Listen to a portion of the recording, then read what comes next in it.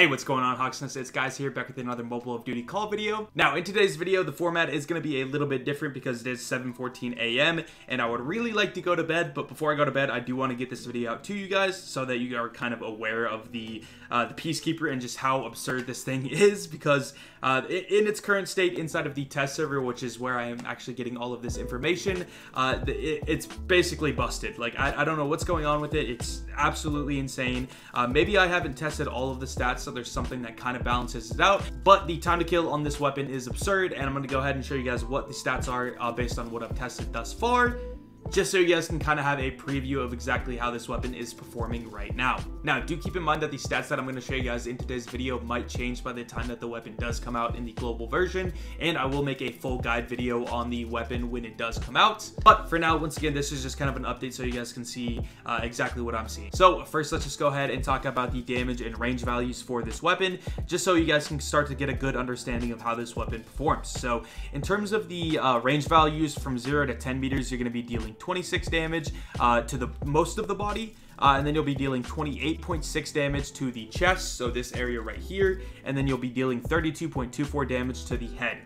Then from 11 to 25 meters, you're going to be dealing 24 damage to most of the body, and then 26.4 to the chest, 29.76 to the head. Then from 26 to 41 meters, you're going to be dealing 19 damage, 20.9, 23.56. Then from 42 meters and beyond, you're going to be dealing 18 damage, 19.8 damage, and then 22.32. I'm also going to color code these real quick so you guys can see the shots to kill. Okay, so now you guys can see how many shots it would take to kill at each range, based on where you're hitting the body, obviously. But then after that, if you put on the rapid fire barrel on this weapon, the gun gets absurd. Basically, what you're getting with this is you're going to be increasing the fire rate of the gun, and you're going to be increasing the damage, but you are going to be losing range, as well as your bullet spread accuracy does get hit a pretty decent amount. The exact numbers are right here. So your fire rate interval gets minus 12%, which basically means the time in between each shot is going to be reduced, so it shoots faster. Your damage is increased, and then your range is reduced by 20%, and your ADS bullet spread accuracy is going to be 20% wider, which is not good. It obviously is worse. By the way, I recorded a whole video like this earlier, but it didn't come out very good, so I thought this format would be a little bit better. But yeah, so let's go ahead and go back to the spreadsheet, or not the spreadsheet, but the document. But yeah, as you can tell, the ranges are going to be reduced. So instead of 0 to 10 meters, you're going to be 0 to 8 meters. And then instead of 11 to 25, it's going to be 9 to 20, so on and so forth. But the damages are going to be increased by a pretty substantial amount when you do have this barrel. I'm going to go ahead and color code these before we read it, though. We're going to go ahead and make dark green will be a 3-shot kill, which is insane, by the way. Okay, 16 damage is a 7-shot kill, so we're going to go ahead and make that. We'll go dark, like brown kind of, or yellow. All right, so anyway, with the rapid fire barrel to the legs from 0 to 8 meters, you'll be dealing 31 damage, which is still going to be a 4-shot kill. But if you're able to hit upper body shots, you're going to be dealing 34.1 damage, which means that with the barrel on this weapon, you can actually 3-shot kill people all the way up to 8 meters, as long as, once again, you're able to hit upper body shots. I believe you need 2 upper body shots, and then the 3rd shot could be basically anywhere you want. But still, with the rapid fire barrel, you can 3-shot kill with the Peacekeeper Mark II. Then after that, from 9 to 20 meters, you're going to be getting pretty consistent 4 shots. And then after that, the damage falls off a ton. It goes from 31 to 29 to 18, so it falls off super hard. Then it goes down to 16. So as you can tell, the range on this gets really bad after 20 meters. But from 0 to 20 meters, you're going to be either 3 or 4-shotting very consistently, which is absolutely insane, especially considering the fire rate actually increases when you have this barrel on the weapon, which we'll talk about very soon. And by the way, the multipliers with this gun is going to be 1.24 to the head. So basically what that means is, like I said before, 31 damage to the legs. But if you do hit the head, that number will be increased by 1.24, which is 38.44 in this scenario, or 29 damage times 1.24 is 35.96. So that's the headshot multiplier. And then you also have a chest multiplier of 1.1. So as I said before, 31 damage here would be 34.1 to the chest. And then the rest of the body is just normal damage, which includes the arms, the legs, the stomach, etc. The normal fire rate is 650 rounds per minute, which is super comparable to the VK57 or the HD40, very similar. But if you do have the rapid fire barrel, the fire rate gets increased to 744, so almost 100 fire rate increase, which is going to make your fire rate basically the exact same thing as the AGR, without the 5.56 magazine, by the way, just the base AGR. And then after that, the magazine is 25 rounds by default, which is really small, so you're definitely going to want to have a magazine attachment on this. And then after that, we have like ADS speed and mobility and all those stats, which I haven't tested yet. I will test in the future, but again, it's 7:30 a.m., so I want to go to bed. But this is the lethality stats of this weapon. And another thing too is you do lose bullet spread accuracy with the rapid fire barrel, but the thing is, when you're using a gun within like 10 to 20 meters, the accuracy and the recoil of the gun really doesn't matter that much, because the enemies are so much closer and so much larger on your screen because they're closer, which means that it's just much easier to hit your shots. So honestly, even if this weapon didn't have very good accuracy and very good recoil, which I actually think it does have decent recoil and accuracy, it doesn't matter too much. But anyway, now that you guys know the fire rate as well as the damage of this weapon, let's go ahead and talk about what this looks like for the time to kill. To do that, we're going to look at this handy dandy spreadsheet, which is going to look really confusing to you guys initially, but don't worry, I'll explain it. It'll be super easy to understand. But yeah, let's go ahead and take a peek.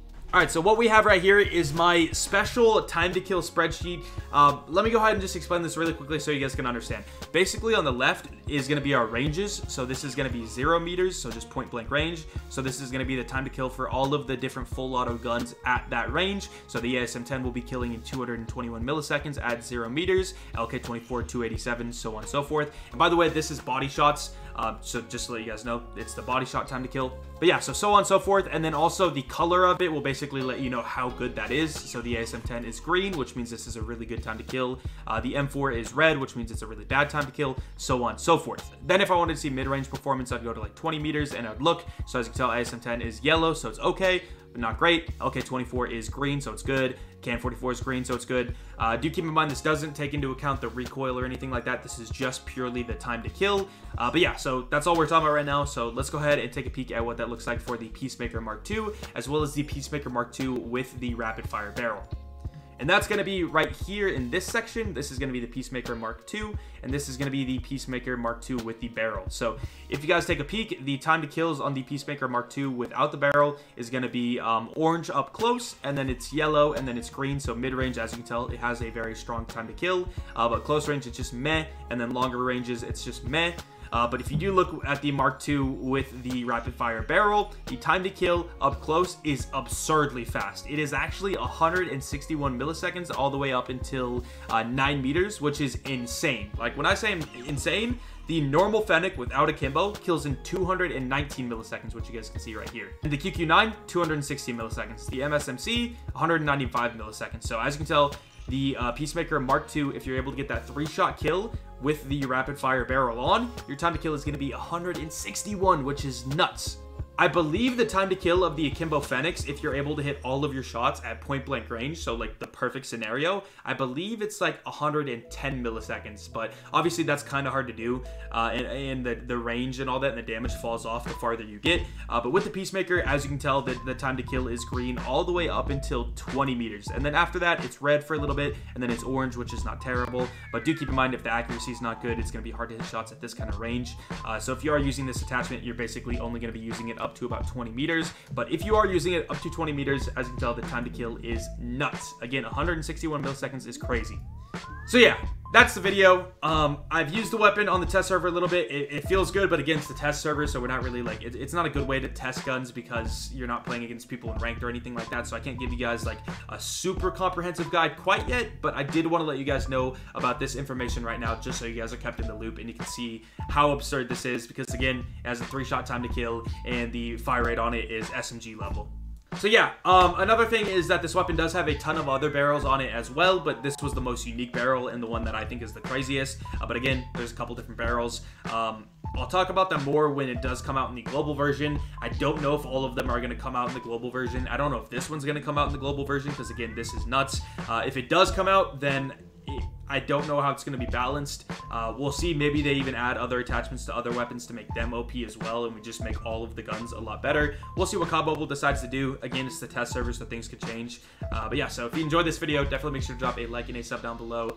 But yeah, so with all of that being said, I hope you guys enjoyed, and I will see you guys later. Peace.